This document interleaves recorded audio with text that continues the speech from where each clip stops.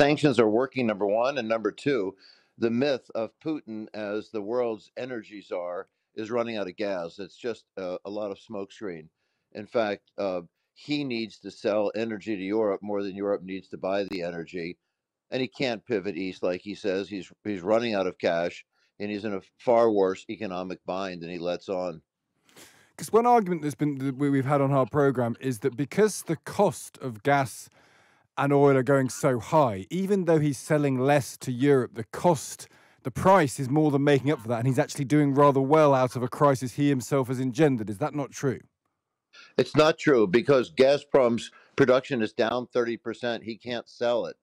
So there's so much less of it that a spike in the price was not enough to make up for the loss of the volume. He's unable to pivot and sell it. It's a myth that he can sell that gas to China or to India. It's all liquid. It's all gas. It's not liquefied. And it's got to travel through pipelines. There aren't those pipelines. There's a singular pipeline that goes to China, and it's a pretty minimal pipeline. It's maybe enough energy to light up Leeds, perhaps. It's very minimal. It's not even 10% of what goes into Europe.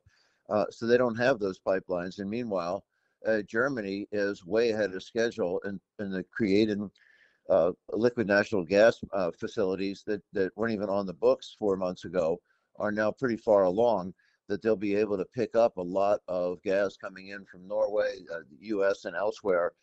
So that's just it's just a myth.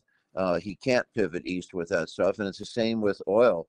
They produce oil very inefficiently, so they have quite low margins. So the least efficient oil producer, to get that oil to China or India, it takes those tankers 35 days instead of getting the oil to Europe in a day or two, and so it's very hard for him to pivot on that, and he's running deficits, unable to finance the deficits because nobody, since they have defaulted, nobody can be a lender to help bail them out of their defaults. No, exactly. So the energy problem is very clearly articulated. What about the on top of that, the impacts of all the other financial sanctions? What do those things taken together mean for the current state of the Russian economy as you judge it?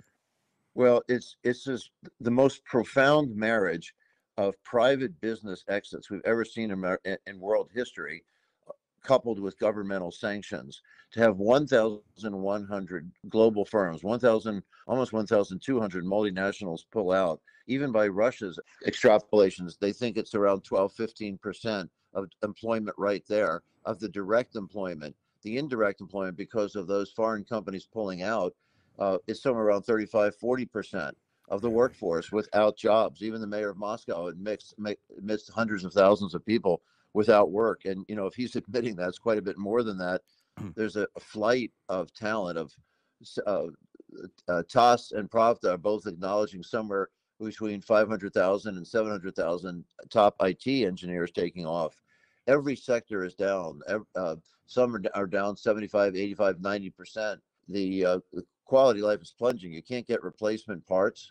And the idea of the imports are down roughly 60%. They need the imports because Russia, other than commodities, brings nothing to the world market.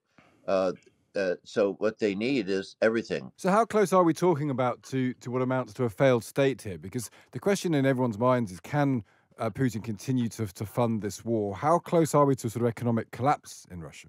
He's got about 600 billion in reserves right now, his sort of rainy day fund, his surplus, but he's eating into that handily. They've drawn down about a third of it since the start of the war, and half of that is pretty much held in check. So because it's been frozen by the West, and hopefully that 300 billion will be reallocated to Ukraine for its rebuilding.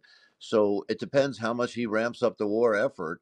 For example, that would drive him. Right now, he could perhaps survive with tremendous hardships for 2 years or so, with well done sanctions, with business exits in Romania, with Nicolae Ceausescu, with Jaruzelski in Poland.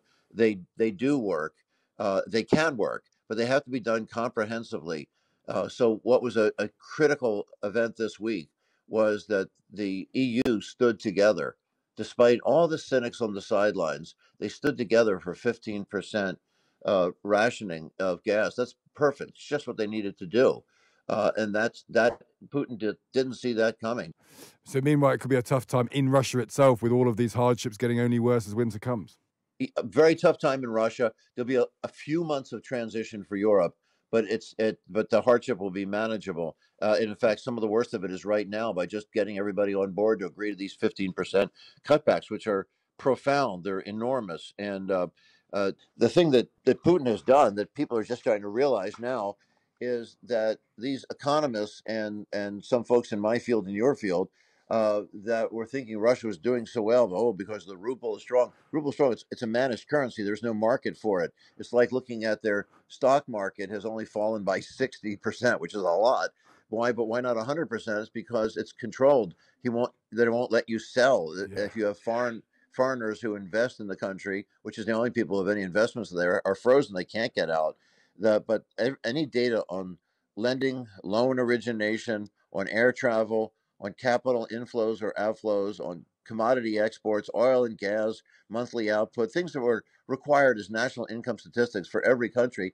Putin has suppressed that, and he's cherry-picked data, and he's putting out things to try to breathe some discontent in the West to weaken the resolve to say that he's winning. He's not.